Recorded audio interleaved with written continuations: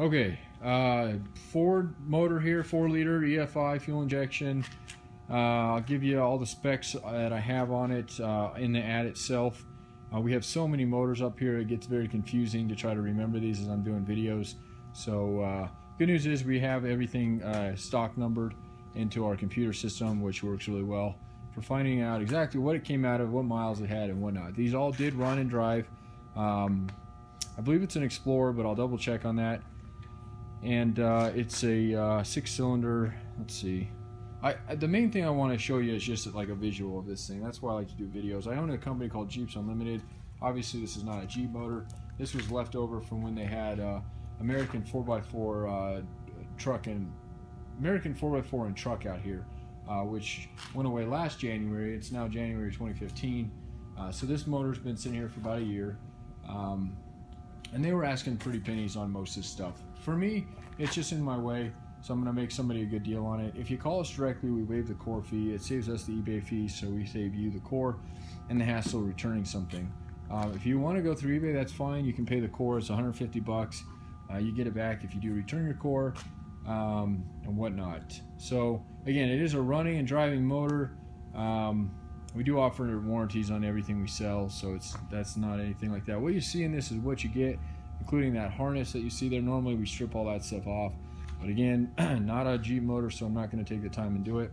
It does come on this pallet here. We do ship nationwide. It's by far cheaper to ship it to a business, a loading dock, a forklift, something like that. If it goes into a residential area and you have to get a lift gate, which is not a big deal, it is kind of an expensive thing because they charge us $1.20, which we pass on to you and whatnot. So I think that takes care of the video on this particular motor. I do have several 4 liters available right now off these Ford Explorers or Rangers or whatever the heck they came out of, which again I'll tell you. Other than that, I have 3 acres outside of this garage doors of nothing but Jeep parts from the 1940s all the way up to current years and every model in between. I have every transmission you can probably possibly imagine, and yes, I probably have transmissions out of Explorers and everything else, but they're in containers right now buried. So right now I'm focusing on getting my Jeep stuff up and anything big like motors and stuff like that, getting them out of our way, selling them, moving them down the road, whatnot. We do have some cool swaps left here as well, and as far as like some Vortec motors, LT1, LS1 motors I believe is what they are.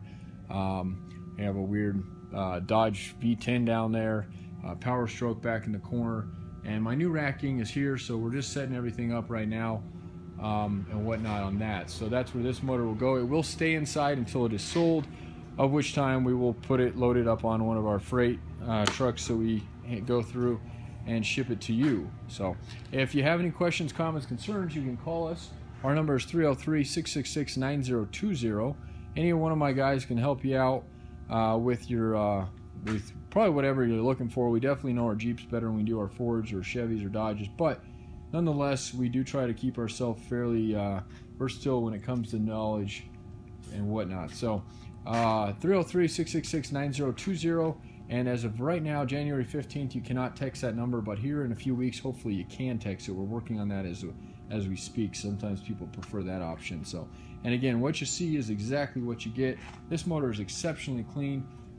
We had this one, and I don't want to state miles because my miles I'm kind of goofed up on, but we did have a couple Ford Explorer motors that were under 120, and we even had one that was just over 100.